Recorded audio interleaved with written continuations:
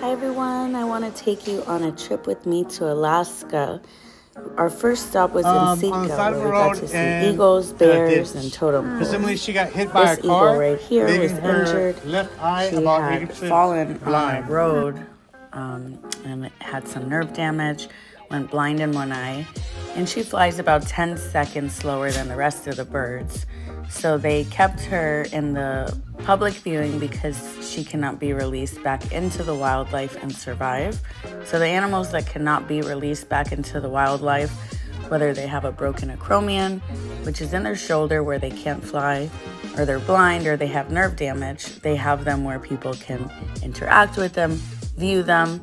They're kind of spoiled. I don't want to say domesticated, but once they're interacting with humans like this, it's really hard to be released back into the wild. So it was great to see the two sections of this rescue center because there's very few birds on the outside, which was great to see. And then there was a lot of birds on the inside. The birds on the inside actually can't even see the humans because they're separated by a filter. When they are being rehabilitated, they stay inside of a fly center where they do not have any human contact, very reduced. So once they release them, they're not used to flying down to see humans or getting their food, etc. So this is the fly center. Again, it's difficult to see. They have different tints on the windows as well as screens, and it's soundproof. King of this. So the birds can't hear anything, they can't see anything, and they stay in this fly zone until they're flying properly and at proper speeds. So it was just really amazing to see. After the eagles, they had mostly eagles and owls, which was crazy because in the zoos and estuary centers where I'm from in Florida, those are the rarest birds, and they were the most common in Alaska. I saw eagles in the wild as well as in shelter. So when the male and female are mating, they go high in the sky, and then they do a death ball, she said, a spiral. And if the girl doesn't like the guy at the bottom of the spiral, she slams him like a wrestler and finds a new man. So that was a cool mating story. And after learning about the birds, we went to the bears. I love bears, and we met these two sisters. They were brown bears. The lady said brown bears are nice, black bears are cray-cray. I don't know why this video is sped up while they were eating lemons. It was great to see them in the habitat, and they were saved from being put down for being a nuisance. And a nuisance means they just got too close to humans where they were trying to eat or something like that.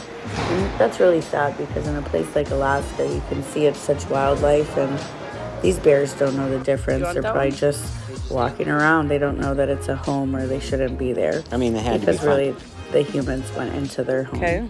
There was berries all over the island. Of course, we asked first if these were edible berries. You can look at apps on your phones, but I stuck with the experts, and we just went around picking berries everywhere. Okay. Blueberries, raspberries, all types of berries. After that, we went to a totem park, and it was pretty amazing to see these totem poles restored, and they do it the exact same way they were originally created. It's absolutely fabulous that they're restoring the culture for the natives, because people that are very wealthy would come, take the totem poles, and they would say, okay, but I only want it to be this height. And they would chop off part of the totem pole. And this was breaking down the story, because a totem pole is a story from beginning to end. So when you take a piece away, it really ruins the history of the totem pole. So that was amazing to see. And Alaska itself is just definitely a bucket list item to do. The most beautiful flowers in the world that I've ever seen. The most beautiful scenery. There was an amazing woman who was a dog sledder, and she was like the first of its kind. Her name was Mary, and her original sled was up on this lodge, and this young kid told a really wonderful story about it. It was one of my favorite parts of the whole lodge experience, is listening to this kid's story. He was very educated. My son walked around the island, and he ate berries of all kinds. They're just everywhere. The whole island is berries. I don't think you would ever go starving on this island.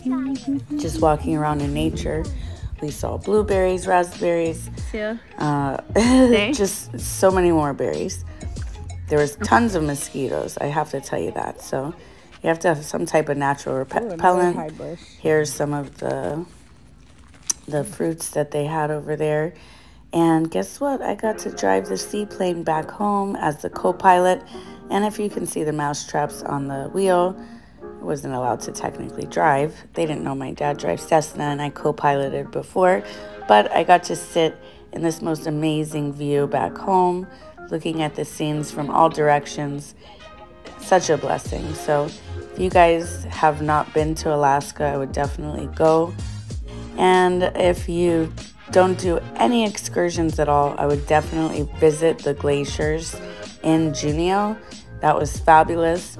I would go see the bears, eagles, and totem poles in Sitka. Just walk around and enjoy the views. You don't have to always pay for zip lining and all these tourist attractions. Some places are known for whales, sightseeing, so definitely look at the reviews on TripAdvisor, because people definitely speak their mind, whether they like it or not, and the reviews are pretty accurate. One of the tours canceled on us last minute, but then we ended up on this tour, which was totally meant to be. We got to see whales flipping and flopping in the ocean. We had a juvenile whale in front of us with his mom and dad, and it was just giving us a show. As we were whale watching, we went by a set of rocks that had a bajillion seals on it. So that was cool. And not a bajillion seals, but maybe 40 or 50, all in one location.